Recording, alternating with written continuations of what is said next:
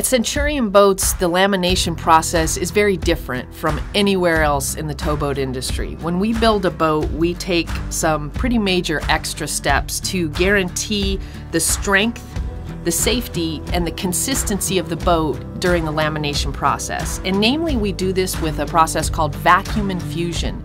Vacuum infusion is a closed molded process that allows us to create a hull or a deck, small parts that are actually thinner but stronger, more consistent in that we know exactly how much resin and fiberglass is in each piece, and it's also safer for the environment.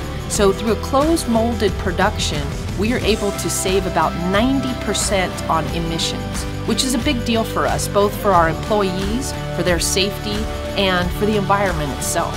But vacuum infusion is definitely a different type of production process compared to the traditional open molding that most towboats are built through.